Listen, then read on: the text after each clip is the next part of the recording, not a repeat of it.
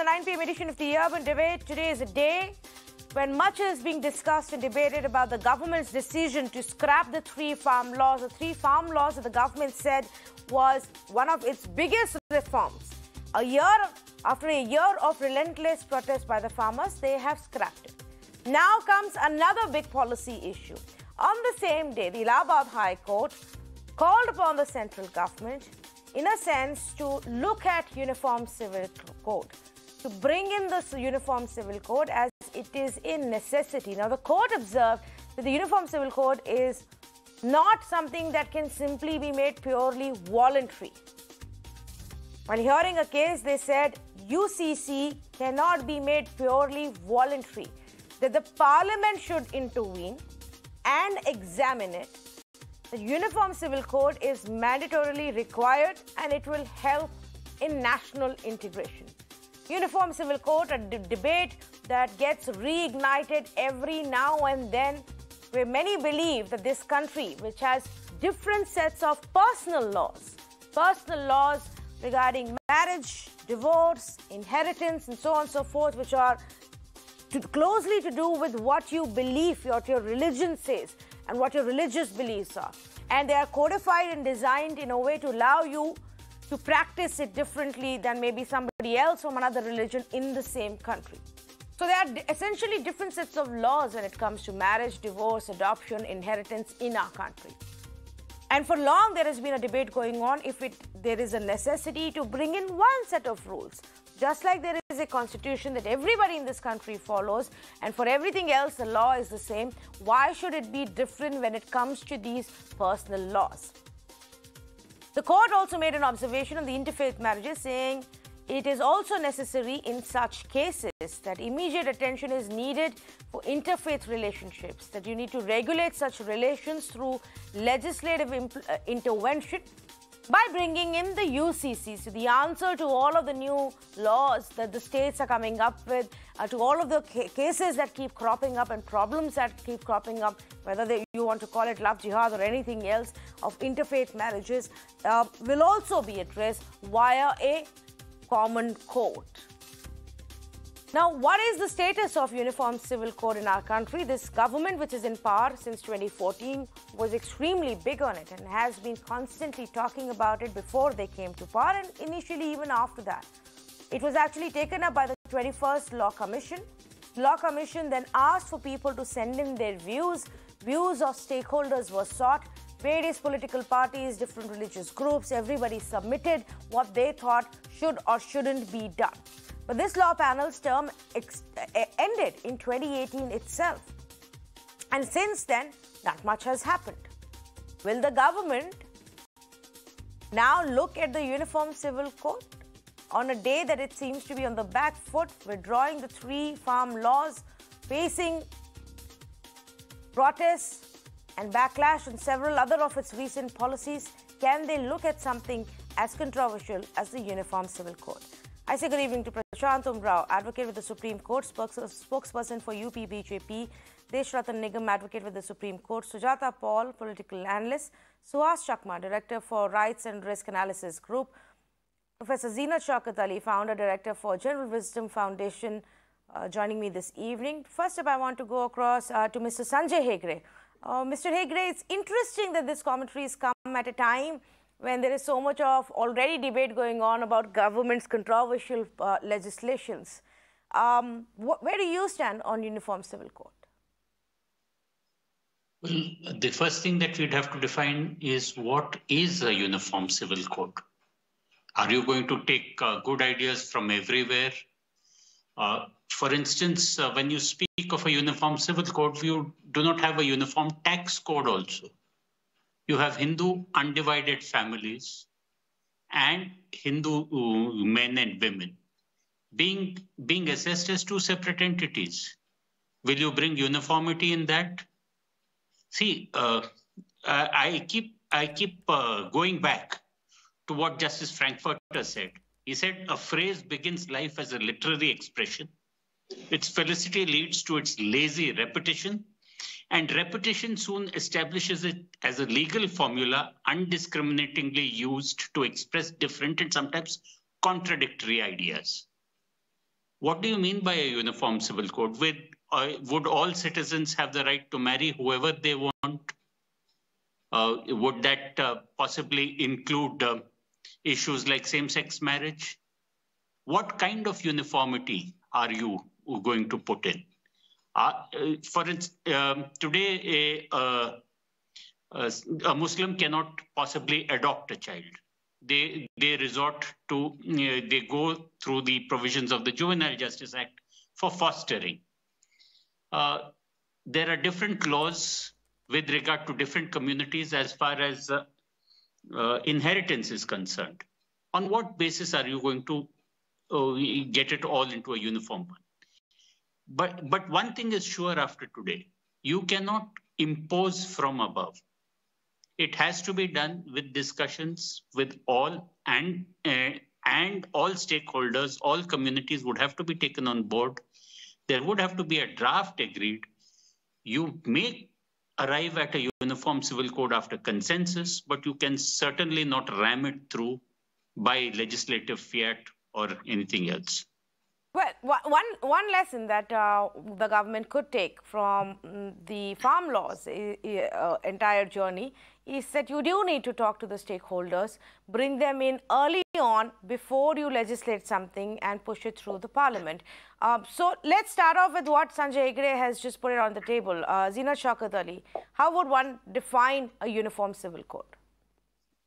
I think it's time for us to very seriously consider that we have a common civil code. It is extremely important because I think, first of all, the Constitution of India is saying it. And yes, of course, I agree with what, Justice Hegde just said regarding, communities being brought in.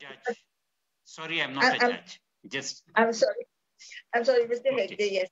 I agree with that you see, communities have to be brought in. It has to be confidence building and trust building. But I think that it's time for us to make that draft. It's time for us to have a look. Enough time has, enough water has passed under the bridge.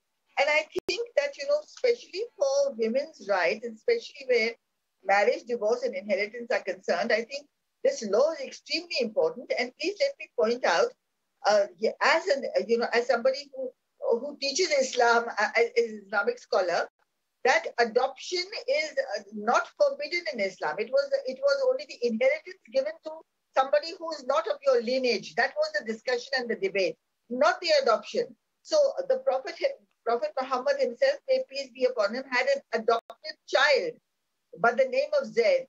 So I think, you see, there are many things that have to be brought to light. And I think it's a very positive step. And I think, since the Honorable Justice Allahabad High Court has already spoken about it, I think it's time for us to start this discussion without, creating any kind of impediments or problems, and, move through it, discuss it. Let us look at the draft. I mean, and have a discussion on it. Yes, I think it's extremely important. And from the Islamic point of view, even, when I come, if you ask me a question on what was polygamy all about, you look at the laws of Tunisia, for instance.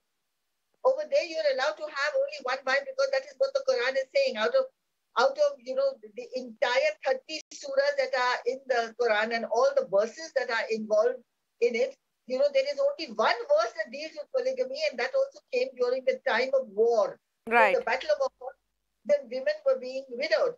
So you have to consider that. And in the same surah, in the same, chapter, you have in Surah 127 saying that you cannot deal emotionally with all of them, more than one. So it is not asking you to marry, it is restricting.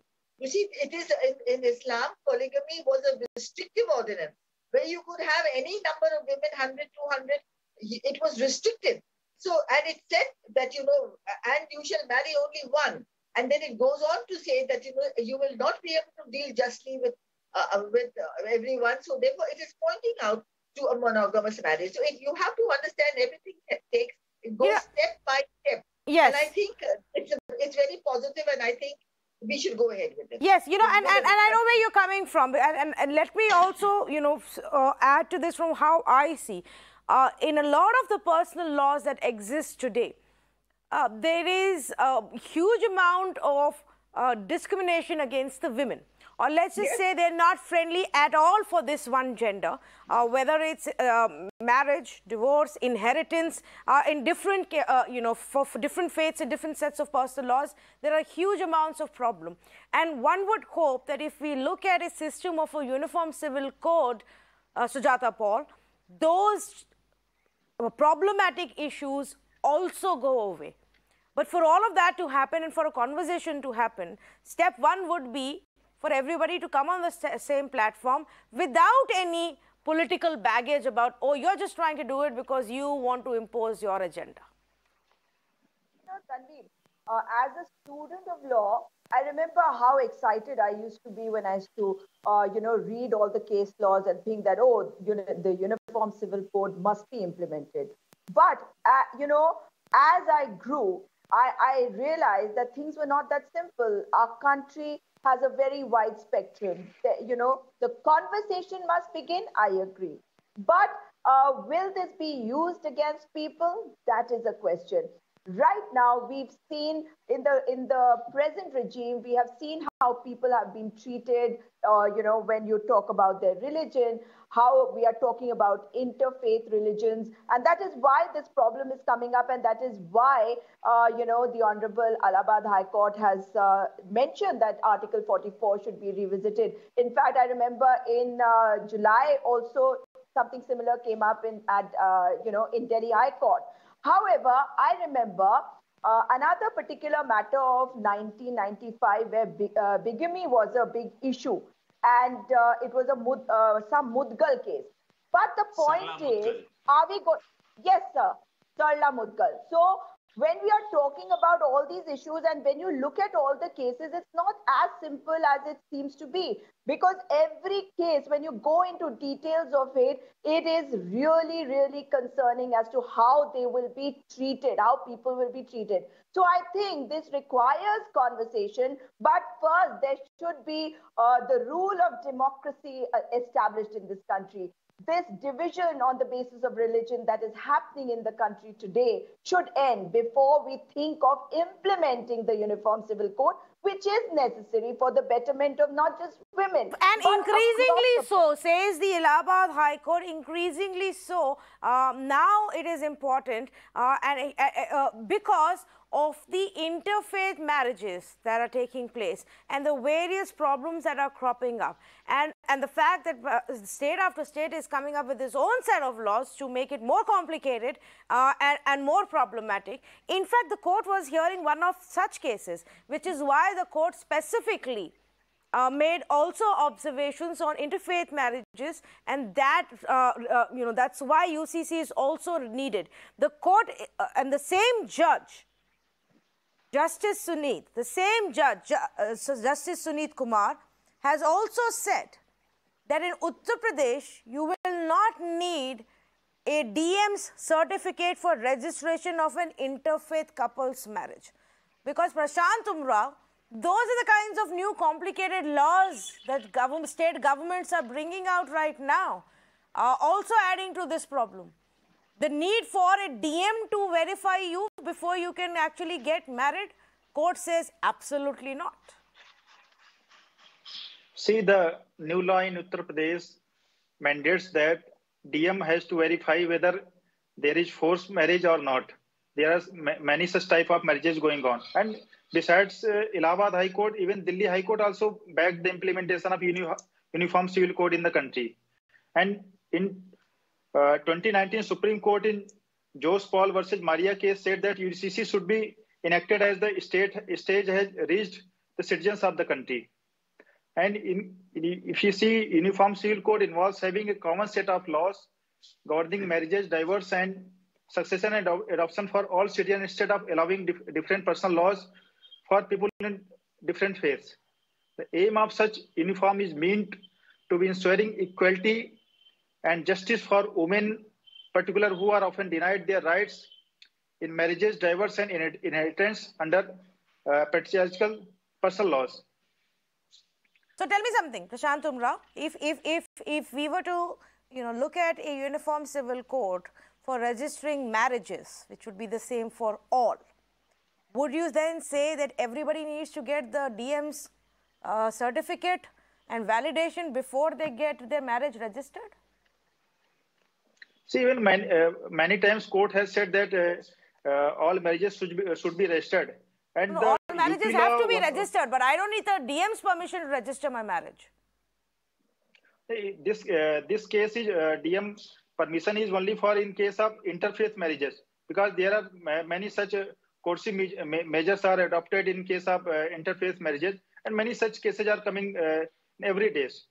That's why this law was brought in Uttar Pradesh.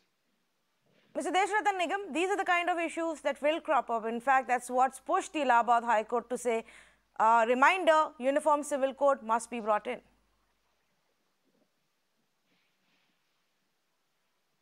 Mr. Nigam, I think you're on mute.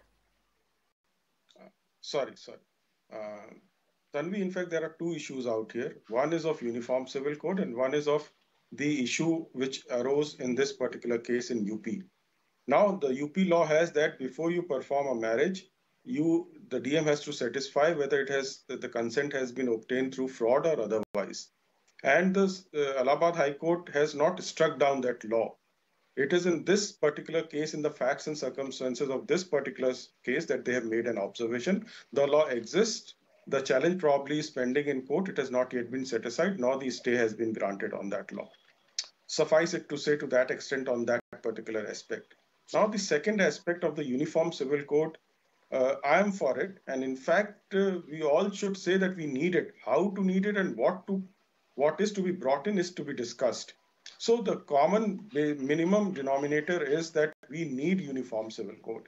And most of the opposition is coming from Muslim Maulvis, which is very surprising, and Muslim Personal Law Board, where they must understand that halala is not a today's practice and should not be a today's practice, or for that matter, polygamy or other issues which are there. And there are certain issues in our society as well, by large, including Hindus as well. So those are the uniformity that we need, and it requires a lot of understanding of the diversity. There is no doubt about it. And every aspect has to be taken into consideration before you come to a particular law. Debates and discussions is a must, as we are doing it on television. It requires to be done even otherwise also. And therefore, it is a process of national integration. And today's youth know they don't want multiplicities of laws. And gender equality, unless and until you have equal, participation on an equal basis for the women, their participation in development will be an understatement, and you will not be able to realize their potential. So therefore, in order to have the development of the country and to make this country a developed nation, you require an equal participation of women. That can only come through gender equality. And the non-exploitative policies or the complete lack of exploitation of our women folk. So various issues are there. I'm not saying the issues are not there. Right. But the fact remains, it is beyond politics. One should not bring politics as political parties generally tend to do. And these are personal laws and not religious laws. And let me tell you, these Maulvis who are opposing, tell them we'll give you Sharia law under the criminal law also. They'll run away. Frankly telling you, if a non-Muslim commits a theft, he should be jailed. And if a Muslim, the Maulvis who are asking for, Sharia law, tell them if you commit a theft, your hands would be cut. Believe me, they'll come on the same table immediately. Okay, fair enough. Just a clarification, Mr. Nigam, because from my understanding, and maybe you can you shed more light, because you said that the Allahabad High Court's order about not needing a DM certificate is to that specific case. But the case the court was hearing was actually a bunch of 17 petitions of interfaith couples. Would it still be only for those 17 petitioners? Yes. Unless and until that law is specifically struck down, that law holds. It will only for those people who are before the court. Okay. So, Jadapal, I see your hand, but allow me to just go across to Suhas Chakma to get his views in, and then I will come back to you. Mr. Chakma, I will come back to the same point that Sanjay Hegde began with. How do you define Uniform Civil Code? What's the premise you start off with? Gender equality, for example, could be one of them. Well, I don't think there is any possibility of having uniformity with respect to civil code. Because when you talk about civil codes, it's not only about Hindus and Muslims. It's also about the tribal societies in the Northeast India. And each and every tribal community has enacted its own customary laws. And I am telling you, the moment you try to impose uniform civil code in Northeast India, the country will disintegrate, because the uniform civil code or customary laws are not about only giving rights. It's about identity. It's about the politics. Now tell me, how are you going to bring a Khasi matrilineal society, which has a completely different set of laws, with respect to other societies which are, which follow patriarchy? So I think the comments made by the Honorable Judge of the Allahabad High Court, it doesn't reflect the true situation or true diversity. I don't think this kind of a comment can be made by a judge in Meghalaya. You see there will be riots, So I think if we want to, promote national integration, that has to come through accepting diversities. And of course, you should never have a practice or policy which in a way, promotes any kind of discrimination. Within my own society, there are customary laws which I find it extremely difficult to agree with. But the moment you try to, challenge that or say that you have to come with particular uniform civil code, I don't think even the Chakmas only have a autonomous district council are going to accept it. So uniform civil code, when we discuss about it, please remember, there are so many customary laws, especially in the Northeast. It would be more dangerous than the Citizenship Amendment Act, because it relates to land, it relates to ownership, it relates to lineage and who will own the property and etc. So I think can you give Mr. Chakma one example where you see this becoming a big problem? One example amongst these customs that you're talking that exists in various tribes. See, can you just kindly repeat it again? Can you give one example for people to understand where it could become a big problem for tribals to give up on the traditions and customs that they've been following, whether it's in the case of marriage or even inheritance? So with respect to inheritance, the Khasis have traditionally followed that the daughters will get the ownership of the property. Now, if you try to change that, it is not going to be accepted, because that has been followed traditionally. And if you allow that change, I don't think they are going to accept it. So that's one particular incident where the ownership of land is completely different from the rest of the country. And why should Khasis accept it? You go and ask any Khasi, they won't like to change it, and they have rejected it. So one specific issue with respect to ownership. Only women and daughters can own the property. Okay. In fact, even the son name has to be owned by the... Okay, no, so this is good. So we are looking at various examples that will crop up when this conversation actually happens in this way. Yes, Mr. Sanjay Hegde wants to make a point, and then Desh Ratan Nigam. Mr. Hegde has another example. The example is from my own community, which also is a matrilineal community. In a matrilineal community, especially because of property and all that, there are several instances of first cousin marriages, which North India would look at in horror. There is also a tradition in South India where maternal uncle can marry the niece. These are marriages which happen within the family. So, but they don't. Would you say that when we start to codify this, we would explore and define the relations which are allowed and not allowed? Yes. Today you already have it. You have it that the Hindu Marriage Act has what is called the Sapanda relationship. Those in a Sapanda relationship cannot marry, except where there is a custom to the contrary. So even the Hindu Marriage Act makes provisions for various customs across various communities. So there is no uniformity even within Hindu matrimony. So who can you marry? How can you divorce? There is how much of your property can you leave by will? There is no current social uniformity. If you want to impose it by law, then there is bound to be resistance. Mr. Chakma highlighted the Northeast. I can see several other instances all over India, which will all be impacted. I cannot speak for those communities and say that there will be resistance or there won't be a resistance. But everybody who who propagates the Uniform Civil Code as a kind of magical formula has not thought it through. And one more thought before I'm done. It is that the Allahabad High Court certainly had no reason to simply comment on the Uniform Civil Code. What was the question before it? The question before it was interfaith couples who had got married, who apprehended problems at the hands of their parents or relatives, who did not really want to get some pre-registered permission of the DM, which would in turn leak out to society at large.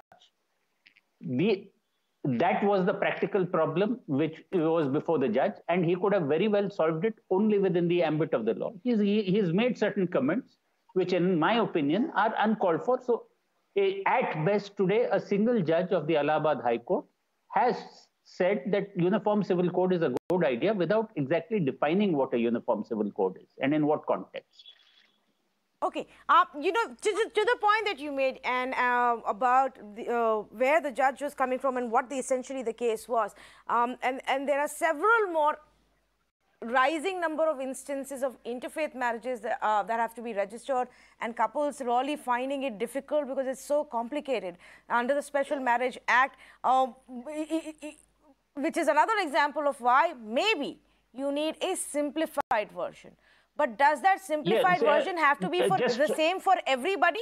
Or do you just look at a way of redoing the personal laws where you simplify it, make it gender equal, without actually overriding the existing customs and traditions? Can that be something, Sujata Paul, that we look at? You know, I don't agree to this particular point in such a simplified manner, because the point is it's the BJP which really needs to be educated. Why am I saying that? Because, you know, this love jihad angle that they bring in, they've also said that they will bring in a law for love jihad in Madhya Pradesh. I'll give you an example of Uttarakhand, from where I come.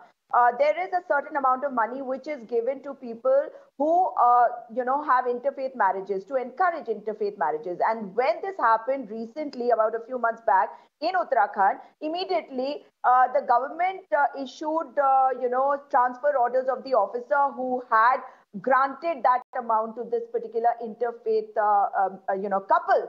So what we need to do is we need to understand that we are a democracy, and first we have to establish the rule of law. Because, you know, one important thing we must not forget is when it is a Muslim boy who marries a Hindu girl, it becomes a love jihad. When it is a Muslim girl who is marrying a Hindu boy, it is love. So these are the things which, you know, the Bharatiya Janata Party always tries to turn into a political. Okay, so yeah, so let's honestly not go there. Let's not make it that political fight. In fact, I so far we've had an extremely, you know, interesting conversation where I am genuinely attempting to take it beyond Hindu-Muslim love jihad, or even to say that the Maulvis have these problems because they're the ones who don't want to, and the BJP wants to impose their agenda on Muslims. That may very well be one aspect of the debate, but it's been done ad nauseum. There are several more aspects to the Uniform Civil Code conversation which panelists here are bringing out, and I would like to continue on that because it really does help understand and highlight the nuances. It's not black and white, like you said, Sujata Paul. It's not so simple. So let's give some more of those examples that will come through. Zeenat Shaukatali, you wanted to make a point. Go ahead, please.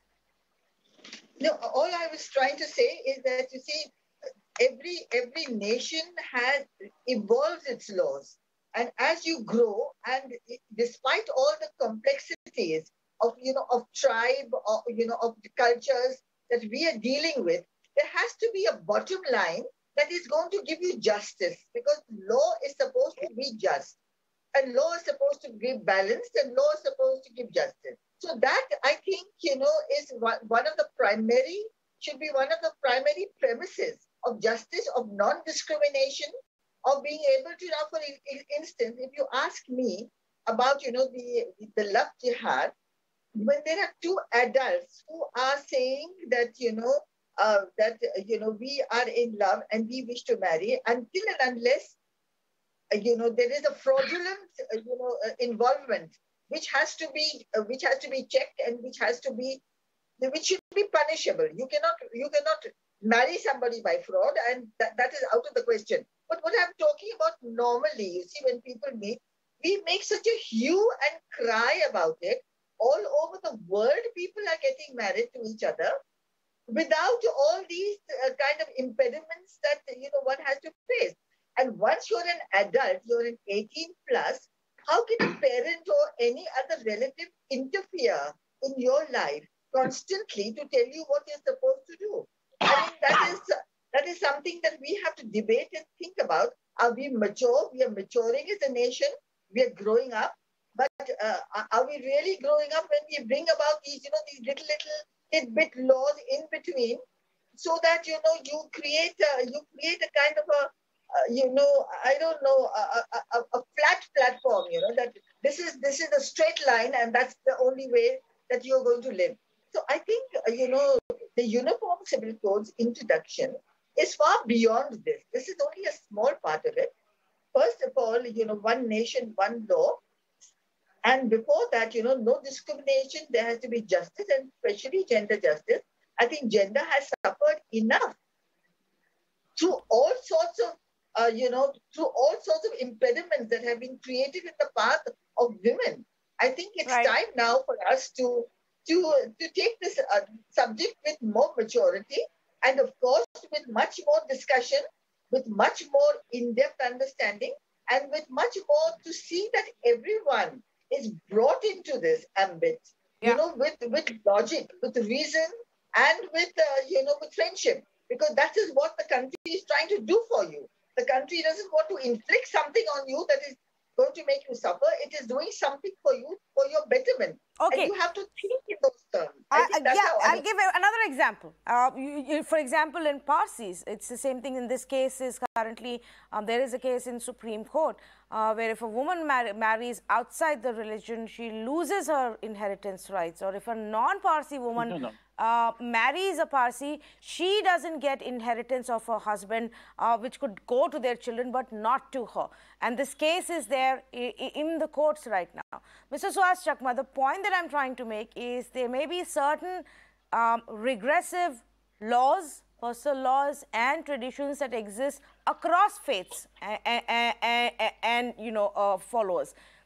Can we not look at least fixing that part? No, as I said, it is desirable. In fact, if one talks about human rights principles, equality, non-discrimination, that there should not be any kind of, special reservation, etc. Because the moment you follow the principle of equality and non-discrimination, all these special privileges under the customary laws will go away. I think what we are not trying to recognize, the practicality and the reality of it. I am all for uniform civil laws. As I say, at the end of the day, all those who will be deciding, practically, they are also related to the, community politics, identity politics. And it's not so much about, only equality and non-discrimination or violation of gender rights. In fact, if you look at some of the communities in the Northeast, the mere recognition or the issuance of the gazette notification recognizing customary laws is a recognition of the community itself.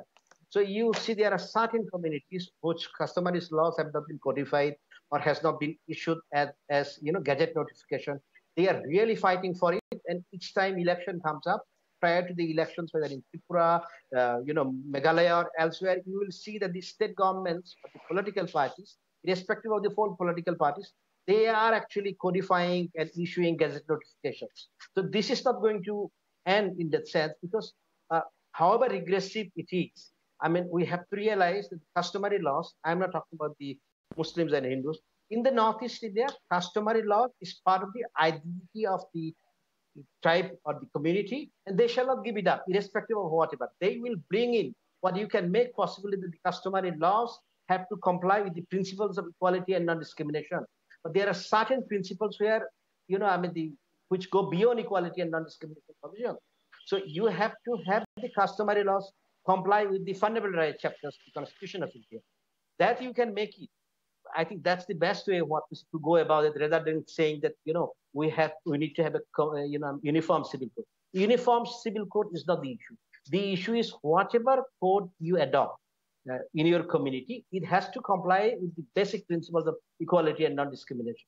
So I think that, the communities can adjust themselves, their laws and etc. That's what is more important, that any law enacted in this country has to comply with the basic features of the Constitution. That's it. Okay, Prashant Umrao, would you want to respond to that, to say it's not a very simple binary debate, it's not a are you going to implement a Hindu code or a Muslim code, but it's also about several other faiths and several other tribes and their traditions and systems that they follow. See, there are many discrepancies in personal law. The aim of Uniform Civil Code is to provide protection to vulnerable sections like women and religious minorities, as you mentioned in Parsi laws. And while when we enact the Uniform Civil Code, the purpose of is there to simplify laws that are segregated at present on the basis of religious beliefs, like Hindu Code Bill, Shariat law, Parsi law, and other laws. And the Uniform Civil Code will simplify the complex laws around marriages, ceremonies, inheritance, succession, and adoption, and making them one for all. The same code will then be applicable to all citizens, irrespective of all faiths in India. And we have even Uniform Civil Code in Goa also, and all citizens of Goa are living peacefully. There is no complications. Okay, Mr. Desh Ratan Nigam, I want to also approach it a little differently and get your view in on this. Why is it that if in our constitution, it prescribes for a uniform civil code, that we currently have all of these different sets of personal laws? And then why do you believe we should move from personal laws to one set of laws? Tanvi, in fact, the issue, in fact, I can take it very differently. I look at it as from the point of gender equality and gender justice. Once you have, instead of calling out a uniform civil code, if we call something like gender equality or gender justice law, there will be more acceptance in the society. Because some people have that mental block against uniformity. So once you have this gender equality and gender justice law, that would be a beginning point, and that could be a common denominator for all the societies. The tribals' way of life has been given protection under the Constitution. So tribals could be a different thing. But if there is a national law, if there is a uniform national law for gender equality and gender justice to begin with, then the states should be given power to have their own amendments looking into the regional, requirements and aspirations of the people. That minor tweaking should be allowed by the law itself. Like in the Indian Penal Code itself, the state governments have their own amendments in the law. So if that is taken care of, so it could be a very, very good beginning to begin from this purposes of non-discrimination and equality of genders. And then you can move forward, because then there will be a particular kind of a behavioral pattern all across the country. You require behavioral changes first, and then, the laws must follow. But so far as gender equality and gender justice laws are concerned, I think there is already an environment in this country where you can move ahead irrespective of your religious beliefs. So in my opinion, a beginning has to be made. Maybe not as comprehensive as some people think, but to begin from this point of view, then there will be a general acceptance. Okay, Mr. Hegde, what's your view on that? Would that work? Well, anything would work provided the people who seek to implement it are seen as being honest brokers and not merely riding their power. That's one. And in fact, there are several aspects of all laws which would be helpful. I don't see why we cannot move as a society towards marriage as a contract rather than a marriage as a sacrament. Two people decide that they will follow a contract and that they will marry, and that this is what will happen when the marriage gets dissolved. Right now, we see on among the majority community that divorce becomes very hard, and people spend entire lifetimes in court. People paying a lot of lawyers like Mr. Desh Ratan Nigam and myself. Can we simplify a lot of laws? Yes, we can simplify a lot of laws. there can be certain things which are not debated, everybody can agree on. To that extent, yes. But as I pointed out, even within the Hindu Marriage Act, there is no uniformity. To have one size fits all is, to my mind, is not a possibility in a country of 1.3 billion people. Mr. Desh Ratan Nigam spoke about gender justice. There is also a concept called marriage equality, where that just as there are marriages between men and women, there can be marriages between two partners of the same sex. Will the Uniform Civil Code accept that? Where can you incorporate that also into it? Our society is moving. I think the conversation must start not with us old fogies, it must start with the younger people. Somebody comes out with a draft, and then it is honestly debated, and the government says, like, if people come to a consensus, we can pass it. I see no problem. On that note, I'm going to thank all of the panelists. Can I come in? All right, last word to Mr. Nigam. Yes. You know, the laws, in fact, Hindu marriage is a sacrament, no doubt about it, but the laws have made it more like a contractual marriage. And those changes have already come in, like 125 CRPC or so many aspects have brought those changes. So I think the way the laws have made those changes and similar changes can be brought about. Although initially not as uniform as people are talking about, but a beginning has to be made. Okay, a beginning must be made. I'm going to say just this part. Whether or not we're able to bring everybody on the same page and build a nationwide or a larger consensus on having a uniform civil code, we have to wait and watch and really see how the government, this government or in the future ever, really tackles the situation.